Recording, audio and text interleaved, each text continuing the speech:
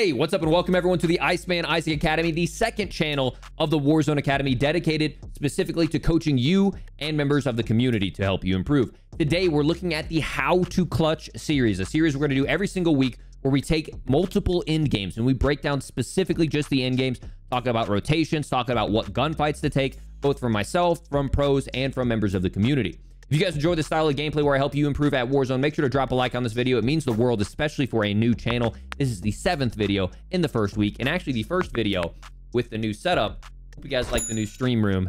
And without further ado, let's get into today's video of coaching for the IceManIsaac Academy. So here we are for this video.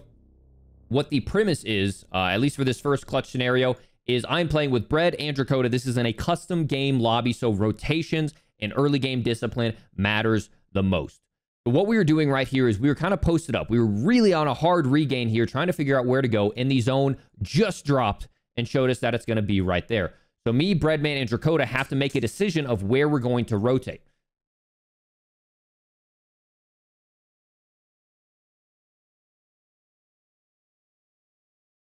So here's what we decide to do. We're trying to figure out where our next piece of cover is inside of the next zone. We've got a couple options. We got this right here, this building, but we have to make a cross through no man's land, so that's not really worth it. We have this shed over here, but frankly, once again, you have to make a cross, and it's not super safe. So what we decide to do is take this little third story or second story building and hold on to that. And we use the UAV, and we've been holding on to it specifically for the rotation so we could rotate safely, and that's exactly what we do. So clutch, late games especially, I'm very directive with my teams. Being an in-game lead is one of the things I do best. And I'm like, is everyone ready? I hear the readies. Like, breach and clear.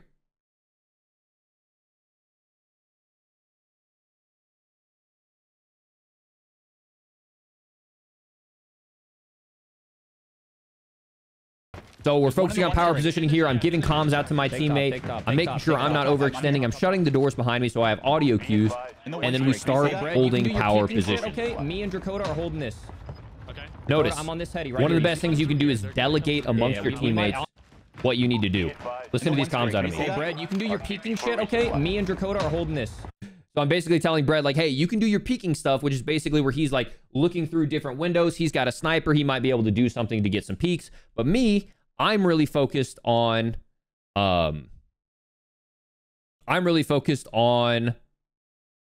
making sure the team is delegated, so we're not going to, you know, leave an angle open. I'll move my webcam so you can see my other comms. Okay. Dakota, I'm on this heady right here. You see? Come through here. They're gonna come through here. Yeah, we might honestly actually all have to hold this. So we start making that comm based off the fact that we've got all of these red dots that are going to be pushing us in. Right here, you see? There's a great head glitch you can hold right here. Okay. Can you crouch and see, Isaac, so I can look over your shoulder? Yes. Bread, if you put it down like right here, so it's behind the cover. Otherwise, they're going to shoot it out. So one of the things that we were also doing during this setup phase was talking about what utility we have to use during you know, the rest of the gunfight. So I'm like, hey, does anyone have dead silence, armor boxes? And one thing I found out is Bread has a trophy system. Just watch our back. I don't think anyone's gonna push below. Okay, Dakota, you pre-aim that. If they come through here, I'm watching stairs for now. Okay, Brad, you just get ready with trophy. Yeah. Honestly, those things last like 3 minutes. You might just pop it now. I'm not gonna be able to pop it now, so you don't animate. You're standing in front of me. Copy. I'll crouch. So as you can see there, I'm delegating. Here's the line of sight I have covered. I'm watching these stairs. Dakota's watching the door. Breadman's holding an off angle, and then I also just go ahead and delegate, hey, let's go and get the trophy system down. People are going to be pushing through. If they start spamming utility, it could ruin this entire thing. Trophy systems last a while. Let's go ahead and set it down and make sure we're good to go there. Yep. They have to right now. So we see the zones coming in. We know they have to push through. Well. I'm being disciplined because I know people could push underneath us. Before I just stare at this door. I'm watching lower. They're pushing through the doors. They're coming. With you. Setting charge. Do you want to pre-aim it and I'll just get the stun ready? Setting charge. Yeah, I'm pre-aiming it. I got the stun ready. Huge. So, really nice job. Dakota made a great call there with getting that stun. And now we're focused on the next rotation. We can push him out. The one dude in the shed. Hey, we knew from earlier there was one guy in the shed. Yeah, for sure. From that UAV. And we're just playing smart, playing our angles, make sure we're not overextending. Even here, I'm anticipating someone being here. So I'm clearing it as if I expect someone to be here, checking my close corners. You could shoot this guy through the wall if you wanted to. He's right there in the corner. Is he? Below might be... Oh. High alert! Sniper! sniper. Oh, calm down. So we are playing in a custom lobby. It is ruthless. I try to like say with a sense of urgency, there's a sniper. I had high alert because Ghost wasn't allowed in this tournament. And I'm basically deciding right here that like, wait, Brad, they might... there's still a possibility that someone's going to come through this door. We haven't cleared out the underside of the building, and that's exactly what happens. I throw a little pop stun, get another high alert. I'm trying not to get sniped. We're going to jump off the backside. Okay, jump off the backside. And I'm being very directive. Hey, this is what we're doing. This is the play we're going to make because I know that these guys are going to be coming out of this door. And I basically jump down, start full sending. Brett's a little bit behind me, but I get one huge knock on blast. And I'm not even worried about calming here because Drakota is being a great third person right now. Yes, he died, but he's giving very essential comms. Hey, one's cracked, one's down, other one's right there, live mark. On the live ping. Let's go, Bread. In the one story, remember. And this is one of the greatest clutches I've ever seen. Let's go, Bread. So, Bread knows he can push in because he has a stim. Yeah. Stim if you need. Find some munitions box. So you can play even longer. There's 3 teams left. Train cars are safe. Train cars are safe. And I'm trying to calm to him that these train cars over here are safe. So he could have like stayed behind that immediate cover instead of just this little thin wall, which they could swing around pretty easy. But fortunately, there's one other squad causing a little bit of chaos. 1 minute left on the train. You have zone. Don't even... Drakota, once again, super heads up call by him. Hey, we've got the zone. Let's rotate early. They're going to have to pull. All of this is no man's land that they're going to have to push through. If Bread's able to use this wall behind him as cover while they just killed that guy, then we're going to be able to make a lot of progress and just get easy holds. All about positioning, all about early callouts, all about early rotations. 1v2. And notice none of this has been like crazy gun skill or anything yet, right? Everything has just been very deliberate about expecting the enemy's rotations based off the information that we have. Brady gets kind of caught right there. Great little flick there. He's peeking where he expects people to be. Notice how he instantly peeks over to the right. He's holding this angle. He's not aiming down sight, right? Just focusing on there and just tunnel visioning because someone could come through right here. So he's holding, not even with his crosshair placement right here, but like he's holding in a way that he can keep this angle and this angle because there's only 2 places that they can come from. He spots him. You can see the little flare right there. Instantly gets down, holds the most disgusting heady possible. Other one itself. Oh my God! You're insane! Who the are you, baby? I'm gonna have to have my editor put in some work right there, but insane plays by Bread to play his life, player angles, and play power positions against the best players in the world. One of the best clutches I've seen. We've seen plenty of gameplay from Bread on here. But even notice, me and Drakota were out of the fight, constantly giving good comms, and it's kind of a war of attrition when you're playing against these best players. It's pretty tough to win 3v3s and not lose a single player. All right, sweet. So the second one we're looking at is actually from my editor, John. Longtime friend growing up. We played Halo together, Call of Duty together. The guy was an absolute demon. And unfortunately, I've spent all of my free time gaming.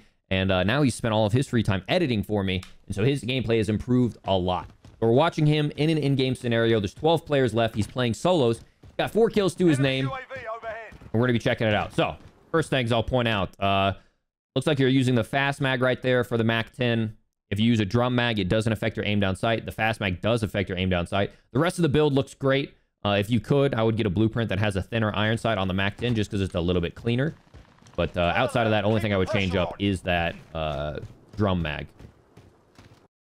Making a good rotation here. We've got our back to the gas. So for me, it's a little bit risky, but I would probably opt to rotate in because as you rotate out, you're going to be line of sight by people potentially on this roof and potentially in here with that gas on your back. I would much rather work my way inside and then have these little pockets that I can hold on the inside because it's really going to be tough if you get caught out here on the outside. Enemy UAV overhead. Nice. Okay, yeah, it looks like that's exactly what you end up doing.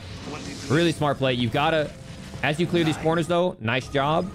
I would either encourage you to up your sensitivity or just get better at like, when you chow this corner, it is not a walk. It is a jump chow or it is a slide chow. Clear that right corner hard and then instantly clear that left corner card. It is corner hard. It is in game, in solos. You got to expect campers to be everywhere.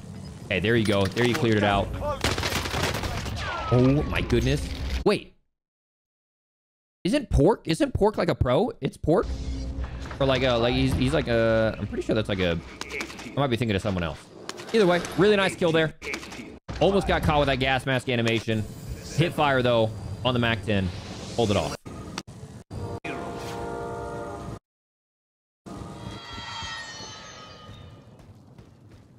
Okay, right here, I would never stand still for too long. My focus would be on the rooftops. And then as you're wrapping in, I would check, same people. As you're wrapping in, I would just do little jump checks of guys who are making that exact same rotation. Because if you see someone, you don't want to chow them right here in the middle of the street. But if you see someone over here, you beeline to this corner right here, and then try to beam them as they're crossing. Okay, you're literally on top of everything. I'm just 1 second ahead of you. Nice. You spot that guy on the wall. Good shots. Nice. Good beam. Stoner is still absolutely insane. Okay, now you got to be thinking, where is your next rotation? Where are you going to hide? Okay, you got some options. My personal first pick would probably be in this little courtyard right here. Or you could wrap aggressively across because most likely the zone's going to close further in there anyways. Be very, very careful as you're rotating here. You're expecting a lot of people to be on your lower left as you're making this rotation, right? Because all those people from Promenade, we haven't cleared out all those people that could be coming up that hillside on you any second. Looks like you're keeping it in your cross check. You might just do a quick peek over. Love that. Now you determine, hey, you've got this low ground. Not the worst place in the world to be. I like these rotations. I like the intentional clearing. Keeping an eye on the rooftops. I don't know if you saw that, but there was a guy right there that just jumped onto the high ground. So if that's me, I'm going to try to hug closer to the walls of the high ground where he can't peek over me, right? Because it's a lot easier to spot someone who's right here where you are than it is right against that wall. He would really have to peek over the top and overexpose himself. Gas is closing in. Get up top. You've got one stun grenade, 2 Simtexes. Pulls out the baby monitor. Nothing wrong with that. And here, I honestly would just call this no man's land.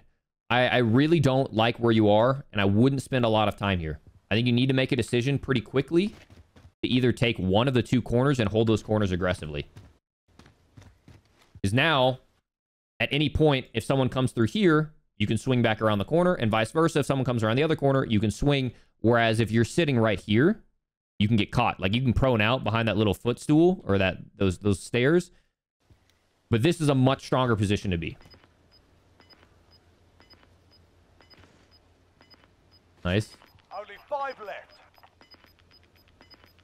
And honestly, I'm always jiggling. I'm always jiggling. Because there's always a possibility that someone could be peeking me. Nice job holding this angle. Mickey keys. Yep. And that's just what I would do, man. Non-stop. That. Then there. Then back. Then there. Then back. Then there. There's also the issue of dead silence. You have to keep an eye out for that as well. Looks like you can continue to hold that angle. And now you don't really know where you need to be next. I don't hate this play this much, but if you lose your gunfight here, like there's no finesse, there's no outplay. So one thing you could possibly do if you're going to play like this is you could prone out right next to this piece of cover. It's going to make you a little bit hard if you're already next to something built up, whereas this is all flat. And if you're here, you're kind of going to stick out a little bit. You could actually hide behind that bush, and it might give you a little bit more concealment, not necessarily hard cover. 1 minute left on the train.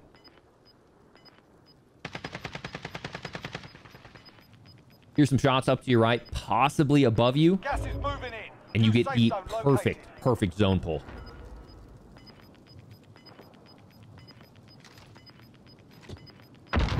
Gas is moving. Here, I instantly rotate. The second, literally the millisecond that corner becomes available again, I'm dropping everything I'm doing and I'm getting over there. Even faster than what you did. Throws down a muni box. Bring it down an airstrike. No, that's such a good idea. I think you fat fingered the muni box. Bring it down an airstrike. You could hit the muni box, get an extra stun. Good copy. Strike inbound. I love the idea of putting up an airstrike up there, but keep in mind, while that airstrike is going off, all of this is still safe, so they can just back up and still keep that high ground. If you would have waited about another 15 seconds, you would have been able to get a kill either by them being up there or by them mantling over and getting the easy mantle kill. No hits on that run. Okay. I like where your head's at, but just once again, you're putting yourself constantly in positions where if you were to get chowed, it becomes a 50-50 gunfight with no room for finesse. Okay? I mean, you could have possibly swung out here. No hits. The issue is,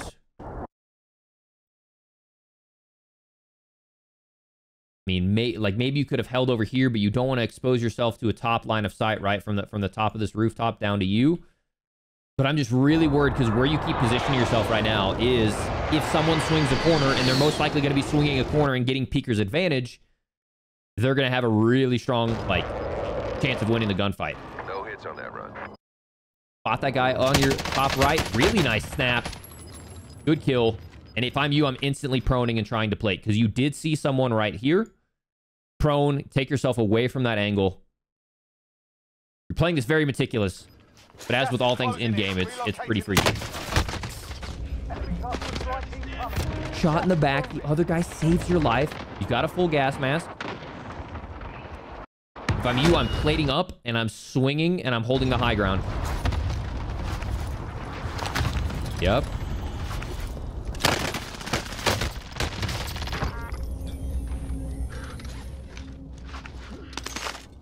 So, okay, let me talk through this real quick. The reason why, right? When you pop that, this guy up here is going to hear you. So I would much rather have you change angles from where he last heard you and try to just swing wide to get a different piece of cover, especially when you have a full gas mask. Alternative there is you could have gone up these stairs and used them for cover with a full gas mask. That guy ends up using a tree for cover, and you somehow absolutely gun the guy. It's a 1v1. So you can definitely just push him. That's a win. Proper job. Holy. Okay, dude, honestly, like, super good gun skill. You're gunning everyone. You're just putting yourselves in a lot of positions where you don't have room for finesse. Whether it was... right, whether it was when you were kind of, like, posted up right here on those stairs. Whether it was when you were proned out right here. Whether it was when you were back again, just kind of like laying down, right? Those are the stairs. All of those were like 50-50 gunfights that you very easily could have lost. Now, I know from looking through the videos, we're once again looking at John, but it's not a win. It's somewhere where he ended up losing, and we're going to try to figure out what he could have done better. So, we're in farmland. It looks like you follow the pinwheel rotation like pretty religiously, which I love, but I'm noticing a trend. If you go back and watch the OG pinwheel rotation, we talk about wanting to have like 15 to 20 seconds, maybe 30 seconds of buffer. If we're doing the pinwheel, I would prefer that you're like inside of the zone. That way, if you get shot, you have time to plate up, take a breather, figure out how you're going to adjust your rotation, and you're not sitting with the back on your zone and you're instantly getting ticked by the gas. So just keep that in mind. Try to be a little bit earlier on that rotation. You can still catch that guy. But, you know, you could maybe be out in the trees. You can be out up further. But that's the purpose of the pinwheel, is we're trying to catch those guys. But let's say we start shooting at him and he's right next to a piece of cover. He gets down. Now all of a sudden you're getting gate kept. The pinwheel is not supposed to get you gate kept. It's supposed to allow you to gatekeep other people. So be a little bit more ahead of the zone. 60. Really good shots, though. Love that you're bringing back the XM4. 9. 8. I mean, the old school M4. 14. Enemy UAV overhead. 22. 5. Using this for information. 18. I don't know what 18. your secondary gun is, but I 7. definitely would not be clearing out with an M4. 11. Other thing, fix your centering. Always have your crosshair where you expect your enemy to be, unless you're displacing your crosshair for information. So we saw with Bread, we were expecting on that wall, remember when Bread clutched with the sniper? We were expecting an enemy to peek right here. But Bread didn't have his crosshair right there, right? Because he wanted to keep this within his field of view in case someone peeked there. So he put his crosshair like right here so he could see both. You, on the other hand, you're not worried about anything over here. Your crosshair should be up where you expect an enemy to chow at any moment. 14. Like this. My crosshair is up here. Like where I expect someone to come down the stairs. Right? Crosshair placement. 12. 3. And you see the laser. I don't know if you guys can see that on Twitch. You can see the laser coming through right there. 3. You've got one of two options. You can either chow this like a maniac, or he likely hasn't heard you. You can just go ahead and pre-aim. Okay. So, crouching, slow crouching, none of them make any noise. Aim down sight walking doesn't make any noise. If you're trying to move faster, just full crouch, deflect, or you can stand up and aim down sight and move over that way. Me personally, I would just stay crouched and aim down sight and walk over, because this is going to provide a nice head glitch for you. By you standing up, you're actually going to expose yourself to more angles than you need to. And in that moment right there, right here, you're actually making noise if you're walking before you're aim down sight. Really nice job, though. You deduced where he is. Get the kill. Oh, you had a car. Okay, that explains it. So, XM4, MP7, these may or may not be your guns. But, like, start rotating. Like, now. Now. Like, that gas is on your cheeks. You're going to get the gas mask animation going nonstop when you really need it. And me personally, I would cut left, and I would use this entire ridgeline, right? So we have a ridgeline that exposes us to angles that are down here, and it also exposes us to angles that are down here. But if we get shot by one or the other, we can use that hard terrain as cover. For you right now, it looks like you're kind of rotating in, and this is just crazy, crazy no man's land where people are going to be like coming right around corners of buildings, and those fights are really tough to take. Right, if someone comes out of that garage, if someone's on the other side of this building, you don't have much room. And I like the space you're building from the gas, but there it is. Make sure you're running with your MP7 out. Nice job. Spot a guy below you. Switch to your long-range weapon. Really nice kill. I would be a little bit more intentional right here. Anytime you're like in between pieces of cover, try to push forward, even if it's a really thin piece of cover like this. But it looks like, and I may have to have John zoom in here, you can see someone jumping across right here. That's a person running to cover.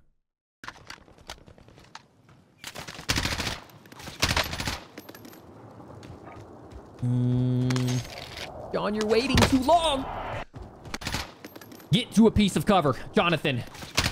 Okay, as soon as you're here, right, you see him, you get a couple good shots on him, and you know he kind of goes behind hard cover. I would take this moment and just transition to a better piece of cover, because he's going to be able to shoot you with that thin of a tree, probably even if you're hiding behind it perfectly.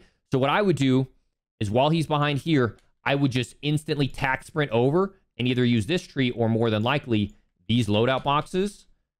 But this zone is on your cheeks, man. You do not have time to wait. You either need to ego chow the crap out of this and take a gunfight, or you just need to work to your next piece of cover that's going to be safe in the next zone.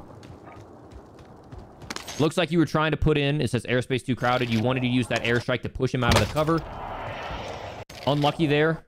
You can actually see the glint. He's off to the right side of that rock. You get behind cover. Nice little job, just doing a little bit of jiggle peeks there. I'm surprised he can't see you. He starts stunning. Gas is moving in. Use safe zone. Okay, and then from here, you just gotta like swing. Oh no. Yeah. Pretty. I'm looking at chat right now. Pretty much, just as soon as he was put there was nothing else he could have done. Like you were screwed. Gas to your back. He's got a sniper. He's got a stun. You're done at that point. Well, he couldn't have thrown the airstrike. Someone said they would have thrown the airstrike. Look, right there when he got the armor, airspace is too crowded. He's trying to throw an airstrike, but someone else is already throwing an airstrike. So he had the right idea. He just couldn't. And so it's like from that moment, he's got to have contingency plans. He's like, boom, I'm going to push him out of that cover. Shit, I can't. And then it's like, and then he peeks out the other side. And he can't do anything. And so from right here, I'm getting in 1 plate, 2 plate, and then I'm instantly swinging. Right now, I am full sprint. Honestly, you probably would have gotten stunned there anyways if you would have been in a full sprint. Probably would have died right there, but it's the intent. Okay, boom. I'm stunned. Shit, get in cover, get in cover, get in cover. Well, now you kind of overexpose yourself. You get 1 plate off, and then all you can do at this point is either sprint for the cover or ego chow like a maniac and try to down him. There's literally no 2 other options. Sitting here and waiting is 100% death. Period. Like, you're dead. 100%. Every single time. I don't know if you're looking for stims. If you're looking for a gas mask, which would be bouncing, you wouldn't be able to pick it up. Oh. Unlucky.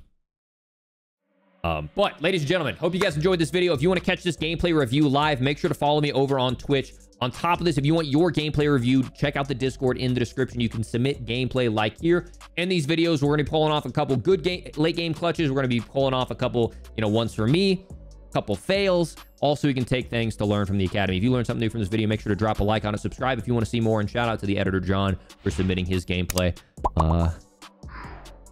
Feels weird to review my best friend's gameplay, but hope you appreciated it, man. Catch you all in the next video. Peace.